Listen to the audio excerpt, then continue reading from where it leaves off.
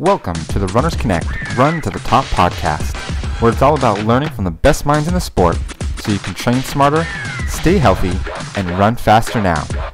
And now your host, Tina Muir. Welcome to the Runners Connect Run to the Top podcast. I am your host, Tina Muir, and I would like to thank you for listening to us today. We know you have a lot of options of where you would like to spend your time, but we appreciate you taking the time to tune in to what we have to say. Thanks again for your suggestions on how to improve the podcast. We hope to continue to make it better. And we had a great response with questions last week for our guest, Dave McGillivray. We hope you will continue to reach out to us if you have a specific question for any of our upcoming guests. We will always announce your guest a week in advance to give you time to submit a question, so keep checking out for those. If you check out runnersconnect.net/podcast or give us a call, you can submit a question, give feedback, or just let us know what we are doing right. We, of course, love to hear that too. If we think you're really going to enjoy our guest today, especially those of you who are late starters in the running world. Today we have Kathy Martin, also known as the Running Realtor, on our show. Kathy has held or still holds US and world records in every event from the 800 to the 50K. She's also the Bengay Athlete of the Year in 2004. She is a 9-time Masters cross-country champion and was nominated the USATF Masters Athlete of the Year. She's graded at close to 100% in almost every distance she's competed in and has been featured by the New York Times and even had her Nike commercial made about her, which you can check out on her website, katherineamartin.com. In today's episode, we're going to learn about how Kathy Martin has changed the rules when it comes to running as a master, how she went from being not able to run even 1 mile without lying on the ground at age 30 to becoming a Masters world record holder in a number of events. She's going to talk about the importance of listening to your body at any age and what Kathy does to stay healthy, how you can fit in your training with a full-time job, and Kathy's advice on how you can compete at a high level within your age group. We think it's going to be a great show and we look forward to hearing your feedback. So let's get to it. So welcome, Kathy, to the Runners Connect Running to the Top podcast. Thank you. It's exciting to be here. We're very excited to have you. So firstly, could you tell us a little bit about your story, beginning with that day where you ended up lying on the road at age 30 and how that became the defining moment where you realized something needed to change? Sure. My husband's always been a runner. And so one day I just thought I could go out and run a mile with him or whatever. He would eat a big pasta dinner and go run 5 miles. So one night I thought I'll go run with him. And I laid down on the road. I absolutely couldn't run. And I remember him standing over me going, "Get up, a car's going to hit you." And I'm just looking at him going, "Good, I hope it does."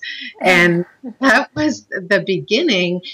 It was like one of those aha moments in life that I realized I'm only 30 years old and I can't run a mile. If I don't do something about it, by the time I'm 60, I won't be able to walk. So that was a real defining moment. And every day I just promised myself I would do one more telephone pole, one more mailbox, and that's what I did. And that's great. It just shows you that small changes, it doesn't have to be one big jump of I'm going to run a marathon. It's just building it up slowly and taking it one step at a time or one lamppost at a time. Yes. So you started out later than the traditional runner, but you started breaking national and world records as a Masters. What advice would you give to those who think that their running life is over by the time that the traditional age of 25 to 30 that most people think about as the end? It's really the beginning. I would say just get out there. Just get out and put one foot in front of the other. For me, that's really what it was, is just put one foot in front of the other, get the body moving. All we're really trying to do is slow down the slowing down process. Mm-hmm. I mean, nature's going to take its course, but we want to be, I think we're so health conscious and so aware. We just want to be the healthiest we can be no matter what the age is. So I encourage everybody, just get out there, just put one foot in front of the other. I always loved the quote from Satchel Paige, who said, "How old would you be if you didn't know how old you were?" And it's true. How old would you be? I certainly wouldn't think I'm 63. Yeah. And, you know, so, and the other thing I say to that is all excuses are equal. You know, just get out and do it. We can find 1,000 excuses. We're wives, mothers, grandmothers, we work, you know, whatever it is. You just have to incorporate some kind of exercise into your daily routine. It's like you don't go to bed without brushing your teeth. You don't go to bed without doing some form of exercise. And I understand running is not for everybody, but do something, walk, you know, something. Run the stairs. No, that's great and very good advice there. Something that is realistic for everyone. So you mentioned that you are busy and, you know, everyone, it's not for everyone, but everyone can make time for it. So you work in real estate, which is a very stressful job and requires long hours. How do you use your training as a stress reliever? Well, I always say I do my best thinking when I'm out running. Whatever the problem is that may be facing me when I go out the door is never the same problem when I return. There's just solutions out there, and sometimes you just need to remove yourself, you know, from the situation, and it just gives you clarity of thought. I honestly do my best thinking when I'm out there running, not with music, not to say that, you know, it's not acceptable to some people. For me, it's not. I just love to commune with nature. I love to go on the trails. I love to do the boardwalk. You know, it just get out there and run. It doesn't cost anything. You just put on your shoes and get out the door. So you would say that you do a lot of your problem solving and just go over things that you need to do? Or I find sometimes during my runs that I end up planning out my day so that I know exactly what I'm doing when I get back. Do you find you use it to your advantage for working? Absolutely, I do. As I say, I do my best thinking when I'm out there running. I do plan the day. I know so many people say you should plan your day the evening before, but a lot of times by the time you wind down in the evening, I don't have the mental acuity, I guess, to do the planning for the next day. So that's typically when I do it. I mean, I have a basic outline, but yes, that's the best. And the problems are no longer problems. You found solutions. Yeah, that's a great way of looking at it. Actually, you would be interested. Last week we talked to Dave McGillivray, the Boston Marathon race director, and he talked about how he takes a voice recorder with him on his runs. And he speaks out his thoughts and speaks out things so that he doesn't come back and think, oh, what did I think about? What was that great idea I had? I thought that was quite interesting that he thought about doing that, and it makes a lot of sense. It really does. It's funny because when I go out the door to run, I go unadorned with any equipment. I don't have a phone. I don't have, you know, radio. I don't have anything. But that's a really good point because you get back and you think, oh, what was that great thought I had out there? Yeah, exactly. So you run most of your training in the mornings. What time do you work out usually? I typically am out the door as soon as it's light. This time of the year, it's a little harder because it doesn't light till after 7. But typically, I just get up in the morning, have a cup of coffee, and put on the running clothes and go out the door. I don't think about, am I going to run today? What time am I going to run? That's just been my routine for so many years. It's just my lifestyle now. That's good, because a lot of people, you know, say they're too busy or they're too tired to fit in running, or after work it's too much effort. But what would you say to those people who have used that excuse or are just struggling with the motivation to get themselves going? Well, I think it's always good to have an accountability partner. So if there's anybody that you can do it with, that's always great, because you might be tempted to crawl back into bed and not go that day. Or it's a little drizzle outside, but you know if somebody else is meeting you, you're not going to disappoint them. I think that, you know, there's 1,001 excuses we could all use. Everybody's too busy. You know, we live in a time-starved world. But you just have to say, what's the cost of good health? What's the cost of poor health? And I think when we look at the health issues that are facing us as a society, you know, the obesity, the high blood pressure, the diabetes, you know, and you deserve it. I say to everybody, you deserve that time. You deserve good health, but only you are in charge of it. Yeah. You can't abdicate that responsibility. Mm-hmm. That's very true. And it is important to put in the time now. And, you know, like you mentioned earlier, running doesn't cost a lot of money. All you really need are your running shoes. So isn't it better to put in that time and the way of looking after your body now rather than getting to your later years when things really start to go wrong and it's too late. It's too late. That's, I think, typically what happens. The other great thing about running is that no matter where you are, you can run. You know, you just get out the door. I mean, I've seen some beautiful places in the country and in the world as a result of running. So one of the things I do is plan a vacation around a race. You know, if you're going somewhere to race, you stay a couple extra days if it fits in. So you incorporate it into your lifestyle.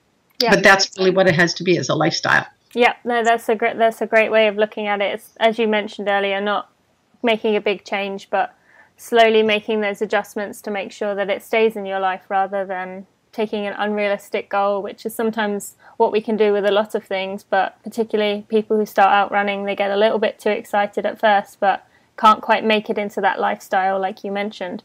So what would you say about, do you have any thoughts on the influx of runners who are at the opposite end of the spectrum, who are now competing at a high level and racing in distance events such as the marathon as teenagers? Do you have any thoughts on the longevity of that? Or I'm not well versed in, you know, the teenage years and running and marathons. I think I would tend to be hesitant about encouraging it.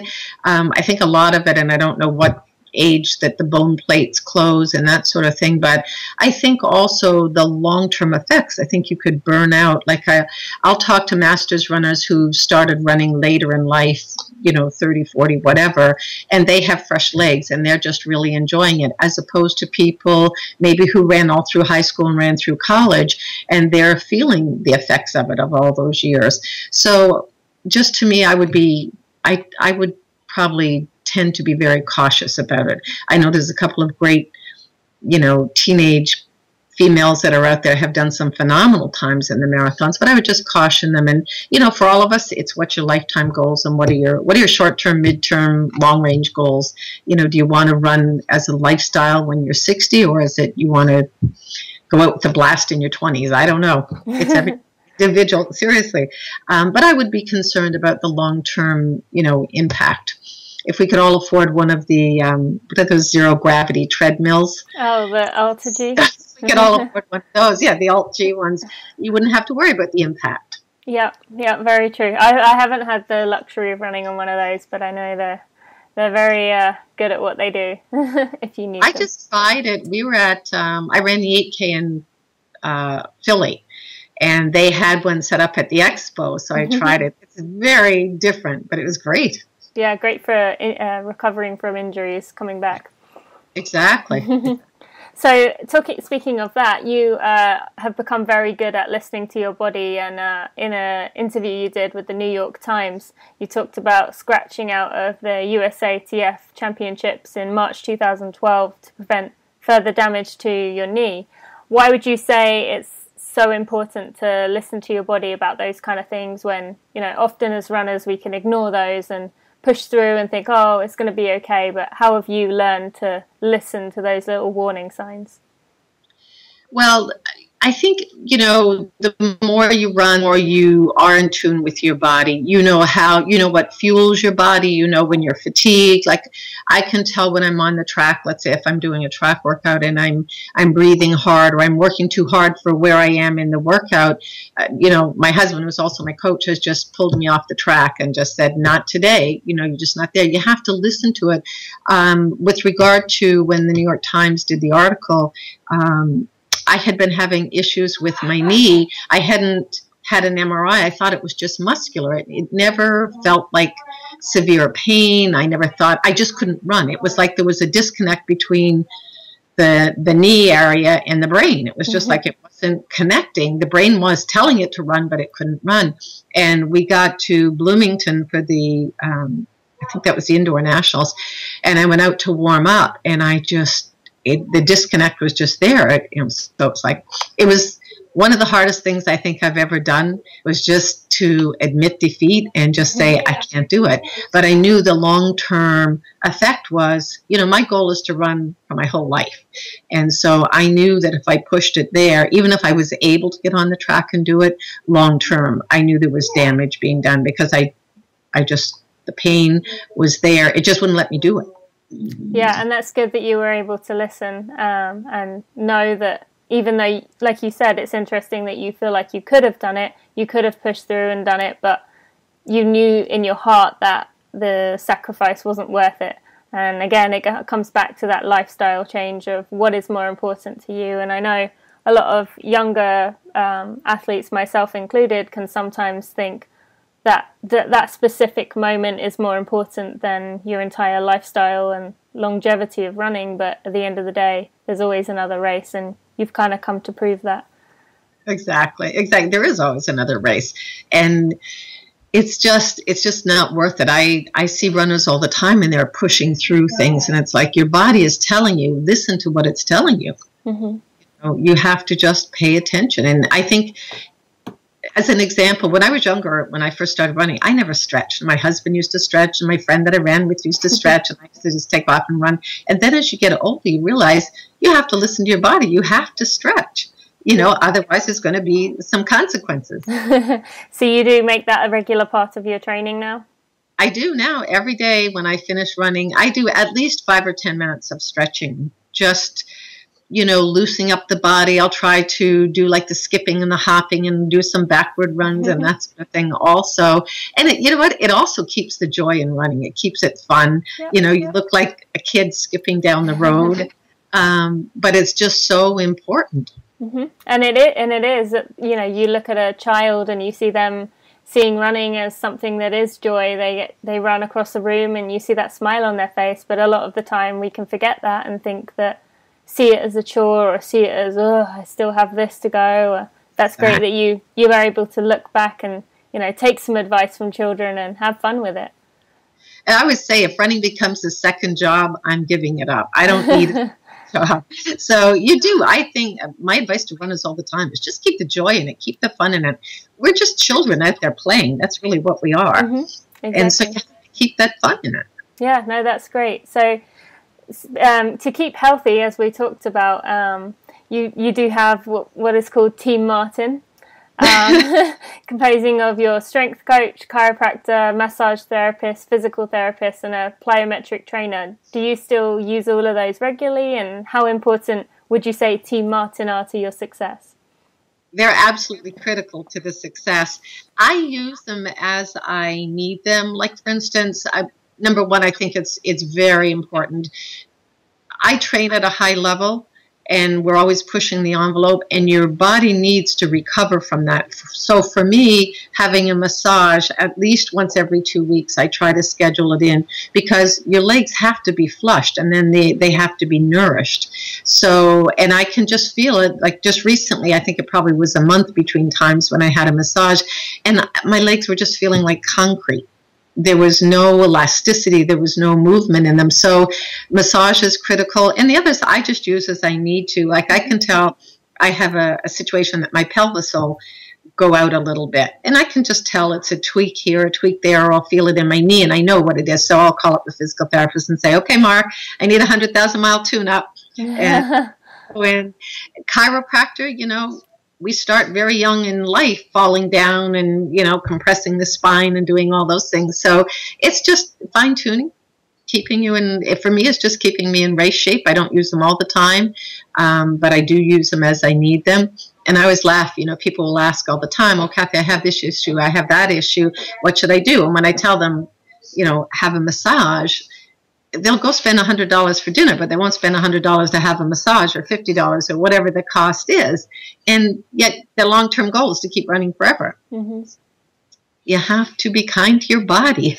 Yep, it always comes back to this. And so you're saying that the money invested into those little things like massage, like getting the appropriate recovery, are, more important. And when people think about what they want and all the hours and the time you put in, those little things can make all the difference. Like you mentioned about, you could tell when you hadn't been there for a month. So even if someone hasn't been very good at it in the past, it doesn't mean that it's necessarily too late, and you can still go back to it all the time and it will help. Is that absolutely, absolutely? It's just keeping the body functioning the way it's supposed to function. That's what, all the professionals do, whatever their specialty is. It's just keeping the body functioning. Mm-hmm. So yes, I strongly encourage it. So do you have a specific strength program that you do with exercises to supplement your training, or do you just go in, as you said, if something is bothering you, to strengthen that particular area? Well, I have a functionality, I guess to call him a functionality coach right now. And it's just all about, like, for instance, keeping the hips loose. That's the tightest part for me, just keeping the hips loose. And when we're running, it's always a linear movement. But we have to do other things, or you have to keep your proprioceptors responding in your ankles and your body if you're doing cross country. So it's different professionals for different things depending on where you are. One of the most common things I see with runners is, we have a body mass loss after age 50, and I think it's something like 2 to 3% a year. And you see with people with their body mass dwindling because all they're doing is running. Well, for instance, if you're losing the mass, say, around your shoulders, and you see that kind of emaciated look, you don't have the strength in your upper body to propel you forward. So you have to do something. You can't just run. I mean, you can, but the slowing down is going to be at a greater rate, I think. Mm-hmm. And then you're working against your body, and running becomes less joyful. With And how many times a week would you say you incorporate those exercises into your training? I try to do a workout with my trainer, the functionality, at least once a week. I'll do it twice a week if it's not too close to races and that sort of thing. But typically, I'd say it's about once a week is probably what I average. Okay. Yep. We find that's really important, and we actually have a strength program at Runners Connect that we are always recommending to people because it is important. And I myself, as a runner, really, see the importance in it. But people often think that you can get away with not doing those little exercises, but they are, like you say, fundamentally important to being able to run and keeping that joy in the running. So you're right on. It's not a luxury. I think people think of it as a luxury. It's not a luxury. I think of it more as a necessity. Mm-hmm. Exactly. So do you think everyone needs these to stay healthy? But what other things would you say that people need, especially as they age, to stay healthy? Do you take supplements? Do you take any other? Do you have a focus on particular nutrients in your diet, or is there anything you make a focus on as you have aged? I started yoga a few years ago, and I find yoga is probably the best complementary exercise you can do. No matter what your sport is, yoga is keeping you stretched. Also, I don't do it to twist like a pretzel. I do it just for stretching. So I think yoga is great. In terms of supplements, I take magnesium, zinc, vitamin E. I have multivites, but I'm not good at taking it. A vitamin D also. And that's pretty much it. Okay. Hydration is critical. I love food. I'm a real foodie. So, my favorite meal is steak and a baked potato and a glass of red wine. So I don't, I try to be careful, and I try to be cognizant of putting good food in, like in the morning, if at all possible, have a shake with, fresh fruit or frozen fruit and yogurt and, coconut oil and flax oil and all those things. So I would say I'm good at least half the time. But I think you just be aware of what's good nutrition. Yeah. And so it's, something that's universal to everyone, and is eat healthy, but, you can still enjoy things that are a little bit on the naughty side, but in moderation. So it's good to see that. 80% of the time, your body can withstand the assault for the other 20%. That's a good way of looking at it. So in November, you were announced as USATF's Athlete of the Week after winning the Masters 5K Cross Country Championships. And you talked about wanting there to be more attention on Masters running and respect within it. So what do you think needs to happen to encourage more Masters athletes to participate, and what would you say needs to be done to bring more attention to it? I don't understand why particularly women masters are fearful. I think it's more of fear of the cross country. My husband has a great correlation. He said, as guys, he said, when you're out starting at a young age, you jump over things. You just run, you jump over, and probably girls and women don't jump over things as much as guys do. So they don't have the hesitation. I don't know why women. I think it's more of a fear. I know I never considered it. Even track. I never ran track when I started running. And we have a delightful 95-year-old gentleman here on Long Island who used to send me written communiques from track meets and go, Kathy, you can do this. Kathy, you can beat this time.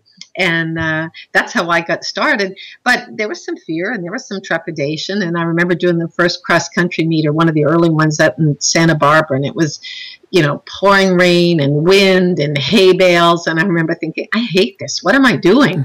And then, you just say, get over it, try it again. And now I love cross-country. So you would say cross country is your favorite of the three? I couldn't say it's my favorite. I love the variety. I think if I just focused on one, I'd be bored. I say I have a short attention span. I love all of them. I love track when I'm doing it. I love the roads. I love the rhythm of the roads. I love the speed of the track. And I guess it's a different challenge as the cross country. Mm-hmm. So it just keeps the variety in it.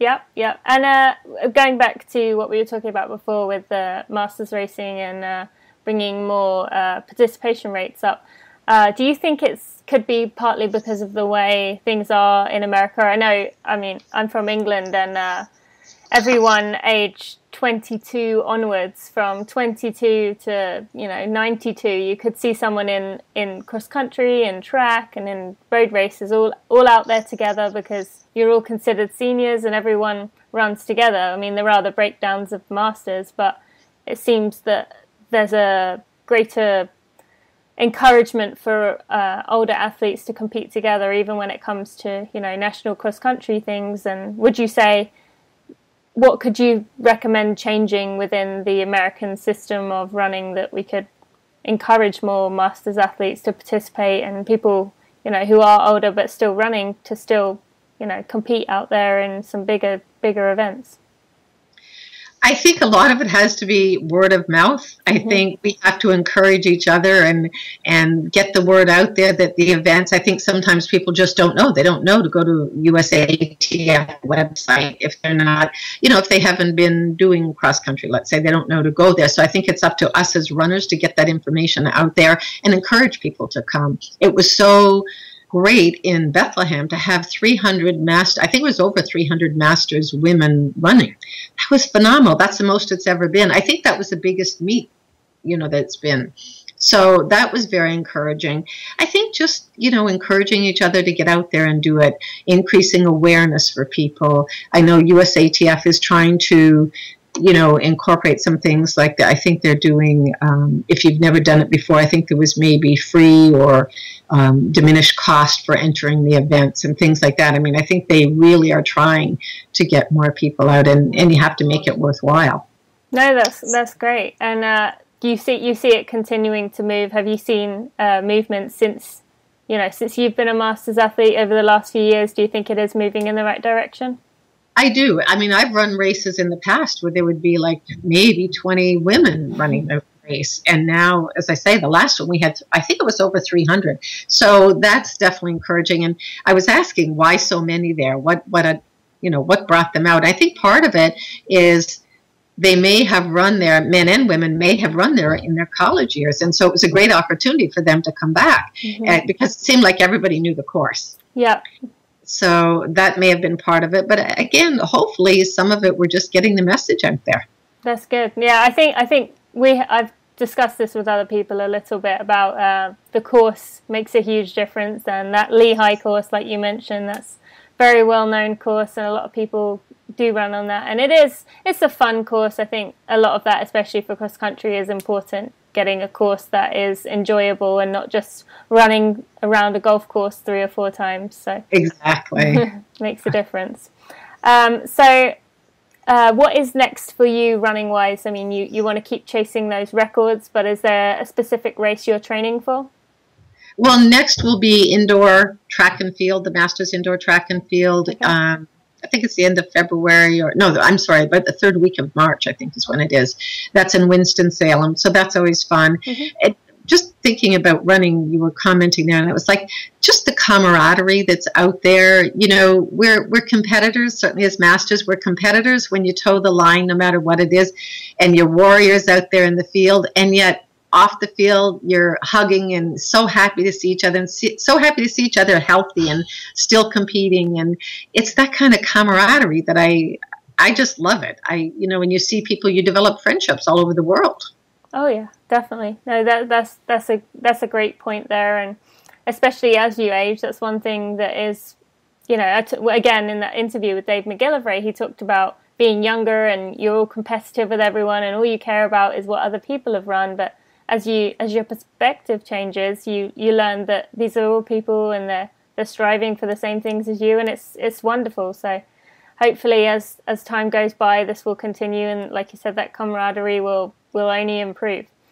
Exactly. I always laugh. I say I have a theory. It's called the evolution of the runner. You know, when you first start, you're just happy to be able to finish a race. And then if you're good enough, you might win your age group, and then you might win a race. And then you're just happy to be, you know, first Masters. And then you're happy to be back winning your age group. And then you're happy to be doing age grading. So it's just the evolution of a runner. It's So if someone wanted to compete in that the Masters Championships in Winston-Salem, would they just go to the USATF website and look about entering, or is there a qualification? Or No, it's that's what's great about it. There is no qualification. So if you have a desire, you can go and compete against the best in the country. So you just go to the USATF website, the calendar, look for indoor track and field Masters Championships, and sign up for it. Okay, great. I will put a link to that in our show notes, so be sure to check that out. So that's all my questions, and I just had a few questions from some of our Twitter followers, and I'm encouraging any of our listeners who are interested in certain topics or certain guests we have to reach out to us and let us know what you would like to know. But from a question from Hampton Runner, he wanted to know, does your husband follow a particular coaching philosophy or have a certain influence when coaching you, or how does he come up with your training schedule? He's the brains behind it all. I give him full credit. I always say if it was up to me to read and figure out the workouts, it wouldn't happen. So he does it and he lays it out, and I say, I'm like Pavlov's dog. Just tell me what to do and I'll do it. But he uses basically, he'll look at the times like from the last, let's say, a couple of races that I've done, and he does the calculations and works on it from there. I had fractured my foot. I dropped my granddaughter's high chair tray on my foot in August and had a fractured foot, so had to take some time off. So then he had to start at, you know, kind of ground zero and work it up again and figure out where I was in the training. So we're always tweaking it. We're always pushing the envelope, you know, and again, coming back to, you know, ultimately it's up to me to listen and say, okay, you know, I need the encouragement and the push, because it's easy to get complacent, but he basically uses the numbers and looks at the workouts that I've done. Typically, we'll try to do 2 speed workouts a week and maybe a hill workout. I try to do like a 12-mile run on Sundays just to keep the distance up. But that's kind of a rough idea of what we do each week. Okay, so he's very obviously very naturally talented at it to just come up with his own training schedule. It's not like he follows a particular person, so that's even better because he knows you and he understands what works for you and he adapts it based on what you need. And what about racing? Do you feel like you need to race a little bit less than you have to be careful with not overdoing it with the racing, or does that change at all as you have become older, or you just race when you feel like racing? I try to do all the USATF events. So when I get the calendar, like right now, the calendar is filled out for the year with the races that we can fill in. It's kind of like filling that big jug, and you put the boulders in first, and then you put the little rocks and the sand. It's kind of filling it in. So the USATF events go in, the world events go in, and then we look at some of the local races. yes, I raced less than I used to race. I mean, it was nothing to do 2 races on a weekend, back years ago. And now it's not that you can't do it, but I think my focus is in a different place. So I try to be selective. I do find that it takes me longer to recover. Yep. Yep. That's kind of what I was going for with one of the questions we had from another listener was, does it seem to take you longer to bounce back after those hard efforts? So you have to be a bit more careful with how often you do it. Yes, it just takes longer to recover. Like before I could go, let's say I'd go run 6 or 8 miles the next day. Now I might do a 5-mile run instead, or I might not run the next day. I also find traveling takes it out of me. It used to be, hop on a plane, go run, come back. Now it's like, no, I need a day before and I need the day after. So it's little concessions that you make, I think, along the way. Okay, and just making adjustments as you go, not this whole interview we've talked about learning how to make adjustments, small changes as you go rather than big things. So that's just another source of proof for that. Yes. So I think that's all we have today. So thank you, Kathy. We really appreciate listening to you, and I'm sure our readers have learned a lot and will look forward to following your career in the future. Well, thank you so much, Tina. It's been a real pleasure. All right. Thank you. Bye-bye.